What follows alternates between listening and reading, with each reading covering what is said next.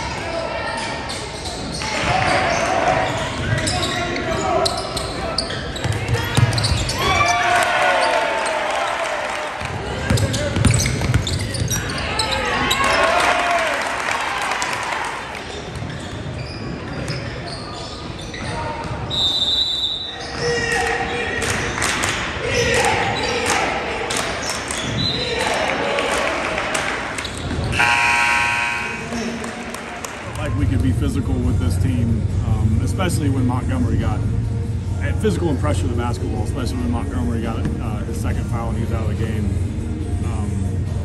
We didn't really feel like outside of him they had a guy that could really handle our pressure as long as we contained them, and I thought we did a great job of that.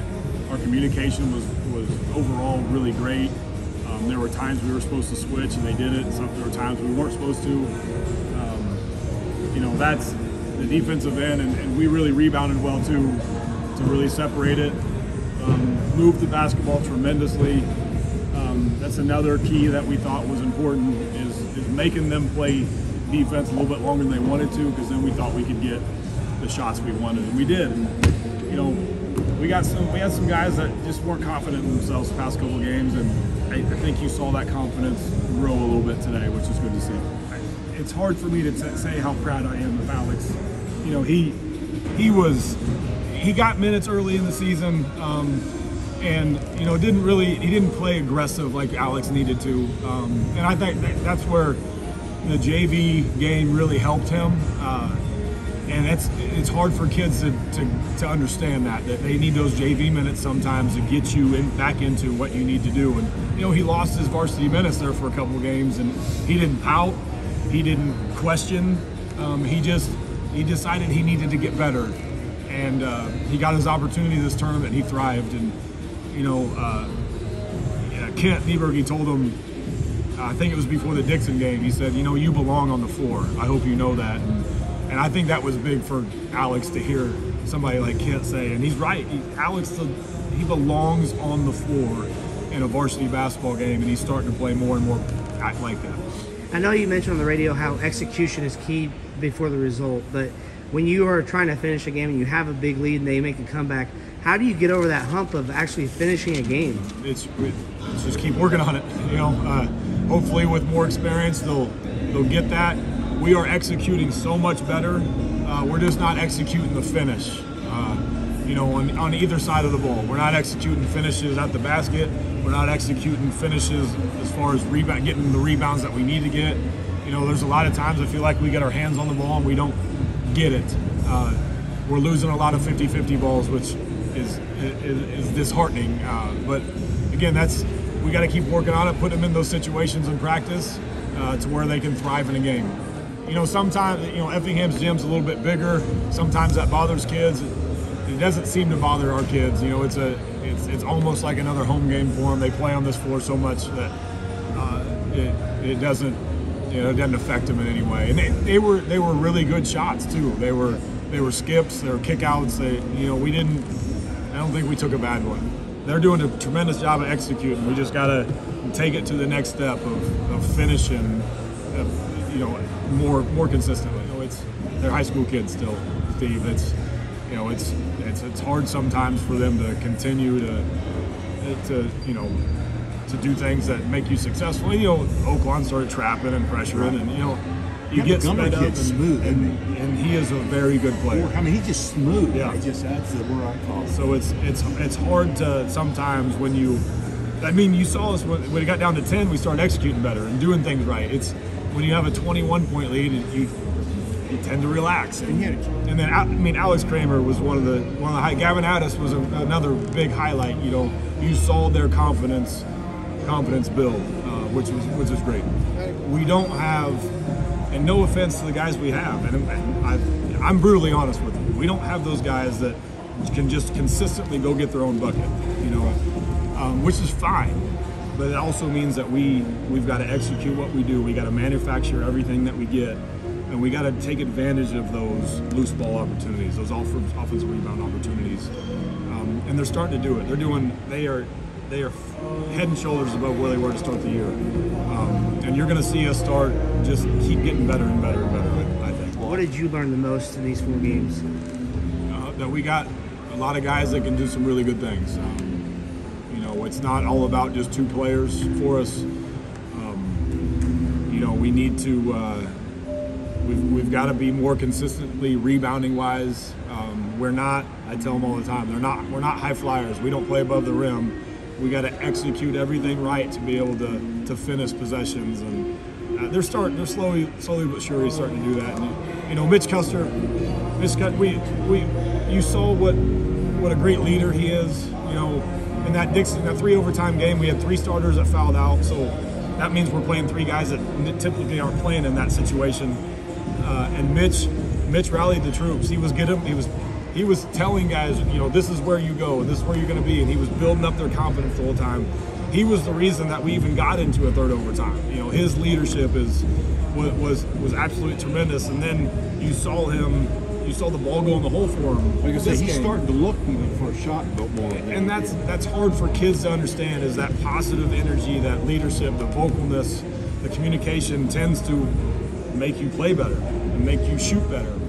I told him in the locker room, 2-2 is not what you wanted. I get that, but 2-2 in this tournament with the style of teams that you play, we're the 2nd smallest school in the entire tournament, and not that that's ever an excuse, but to go 2-2 and beat a couple quality teams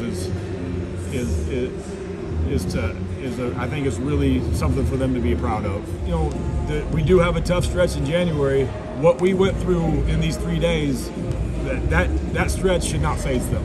Are we going to have to play well to win games? Yes, but this right here, this adversity that put us through, I think January is going to be a different story for us because of what we went through these 3 days.